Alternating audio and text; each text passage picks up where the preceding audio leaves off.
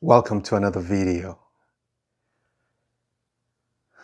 This is one of those problems that I would classify as tough, hard, almost impossible.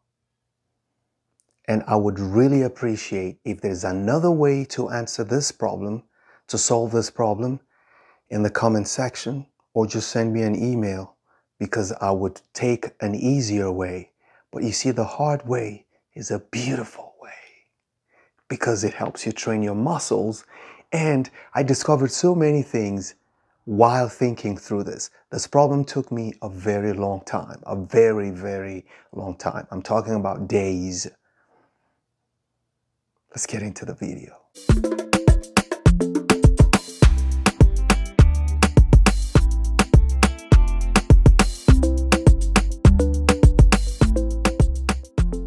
As soon as I saw this problem, my mind told me I'm going to need a fact because the question says we're looking for x plus y plus z. We're not looking for each of them. So I know I will not be solving for x or y or z. I'm going to be solving for the bunch, right?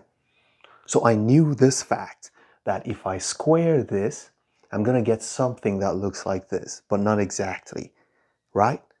And I also noticed that all of these things are the same. So if I add the equations, I am still going to get something similar to what I would get when I square this. So those were the two things I did first. And I also noticed that if I add the first two, I'm going to get the third equation. So everything was very promising. So let me do what I did first, which ultimately helped. But yeah, let's just do it. So I know this is a fact.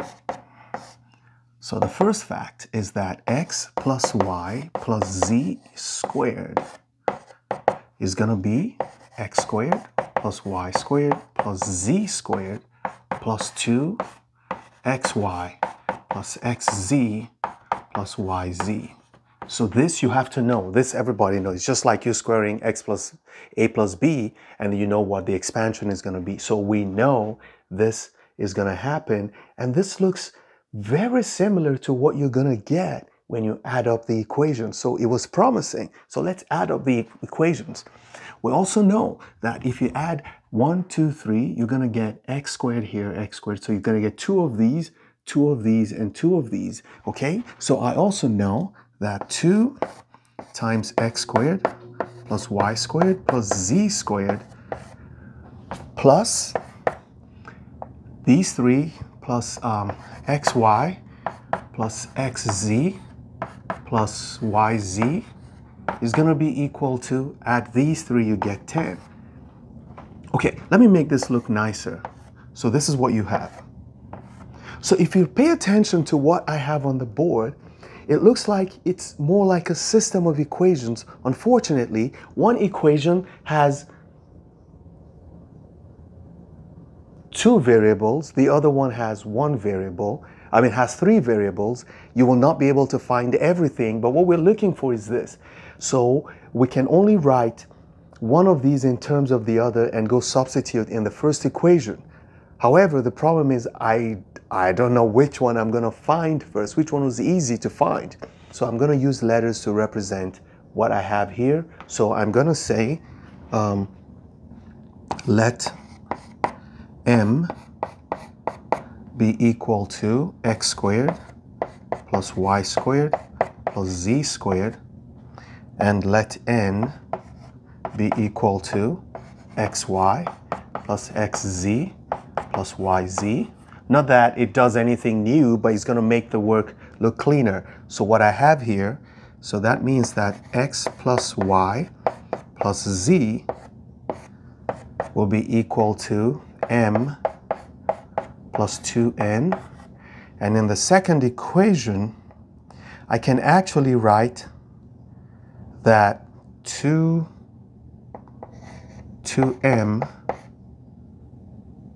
equals, if I move this over here, 10 minus n, which means I can make m the subject and take it here, which means that m equals half of 10 minus n. Okay, so with this clean representation, I can go here and replace m and put it here. So I can say that x plus y plus z squared is squared. This is squared. Come on, right? Yeah. Will be equal to m plus 2n, which is half of 10 minus n plus 2n, which is half of 10 minus n plus 2n. Okay.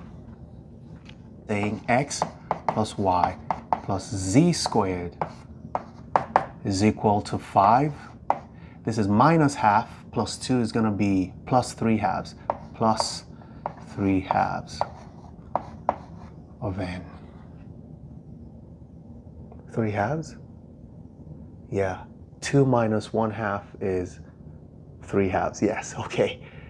So, all I need, remember, we don't need to get all the numbers here, all the letters here. What we need is just to know what this is, what n is, or what m is. So really, we don't know which one we're going to get first, depending on the next manipulation, but we just want to be able to find xy plus xz plus yz, or find x squared plus y squared plus z squared. Actually, this looks more promising to me, and that's where I wasted all my time, because it never showed up. This was what showed up. Now let me tell you what happened. Look at each of these equations. Something kept telling me, why does this look like the expansion of something you already know? But I couldn't figure it out. I couldn't place it until I realized that this looks very close to the law of cosines. What we call the cosine formula. The law of cosines says if you have a triangle whose sides are x and y, and you know the angle between the two lines, the two sides x and y, then you can actually write the third side, which you don't know, like this. It's just that you're going to have an angle, but we don't know the angle. Okay, so let's do an analogy here. I'm going to erase it when I'm done. So look, this is the cosine formula. It says that a squared plus b squared minus 2ab cosine theta is equal to c squared. If your triangle is this, let's put the triangle here. We call this A, we call this B, and this is the angle theta. And this is the side C. That is the law of cosine, right? Let's compare it to the first equation. Let's call this x squared plus y squared plus xy equals 1. The only thing it tells you is that the square root of, that is c, has to be 1. So this is like 1 squared. Let's write it as, because 1 is 1 squared, right? So c equals 1. That's settled. We don't know the angle, but we can find the angle right now by saying the number here is 1. It must be the same thing as minus 2 times cosine theta by comparing. Remember, A is our x now and B is our y. So the only thing we don't know is that minus 2 cosine theta is equal to plus 1. And if you solve this, cosine theta is minus 1/2, and that tells us that theta must be an angle between 90 degrees and 180 degrees inside the triangle. Right. Right? Every angle is between 0 and 180, and when cosine is negative, it has to be greater than 90 degrees in the second quadrant. That makes it the angle 120 degrees, or what you call 2 pi over 3.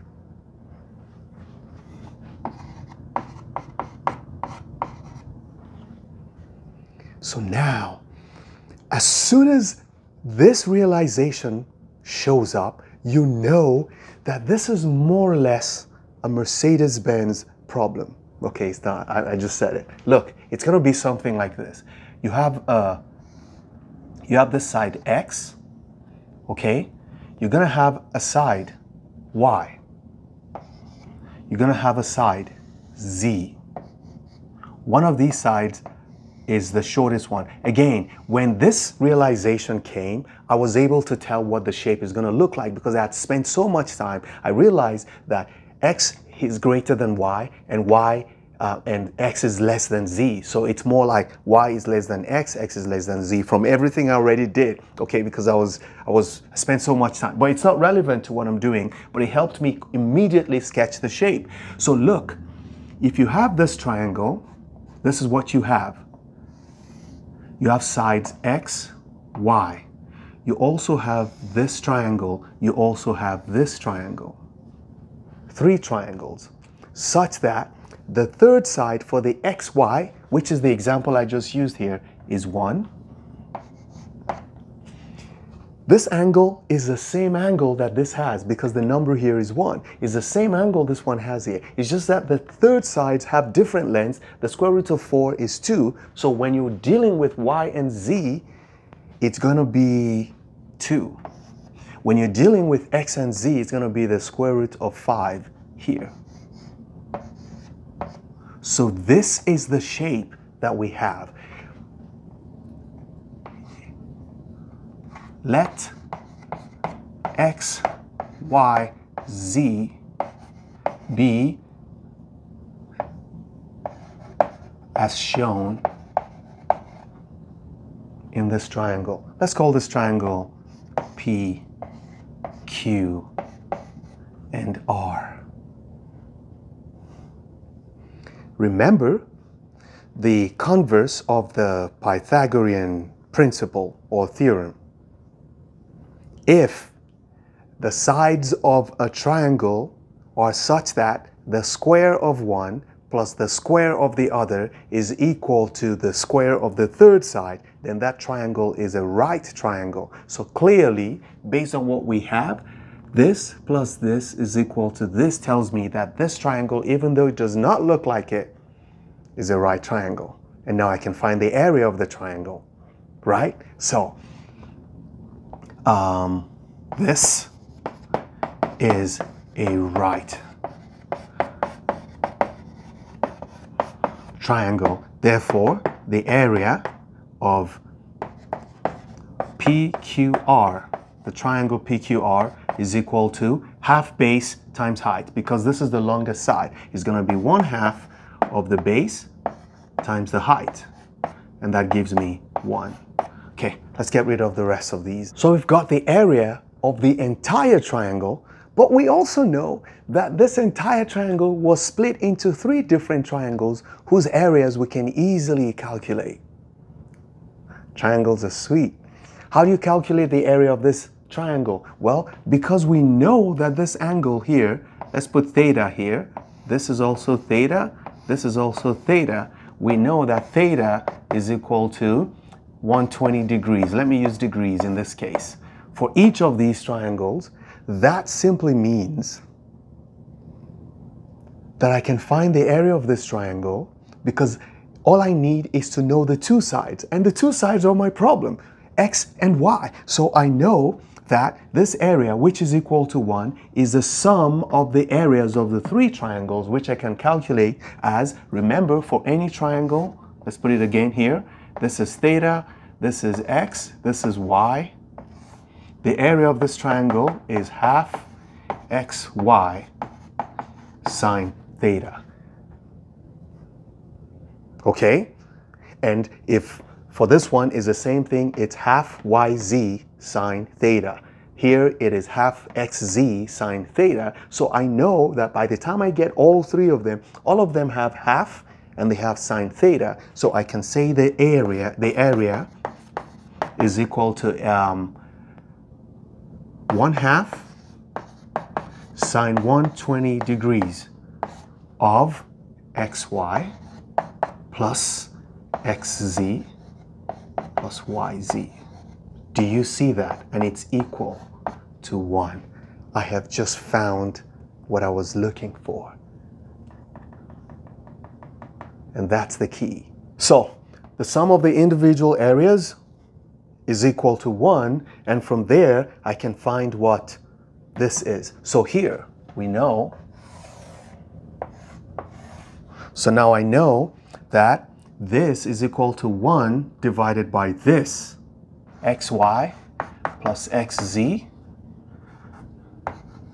plus yz is equal to 1, no, not 1, 2 over sine 120 degrees. That's going to be equal to 2 over, what is sine 120 degrees? Is the same thing as sine 60, yeah? Okay, which is going to be rad 3 over 2 plus yz equals 4 rad 3 over 3. And that's it. And that's our n. Remember? That's what we named n. So we're done. Go back to the claim here and say that x plus y plus z squared is equal to 5 plus 3 over 2 times 4 rad 3 over 3. What does it say? That's 5 plus, this takes this out, 2 divides this is going to be 2 rad 3. So that's our x plus y plus z squared. So to get our final answer, which is what we're supposed to get, we have x plus y plus z is equal to, here we're not going to do plus or minus because we know, because x, y, and z are each positive, their sum must be positive, so there's no plus, there's no minus option on the right hand side. So we're just going to say it is the square root of 5 plus 2 rad 3. How beautiful. This is great satisfaction for me. Now there's something I'm asking. If you find another way to get this answer, please leave it in the comment or send me an email. I want to learn. And you too, never stop learning, because those who stop learning, stop living. Bye-bye.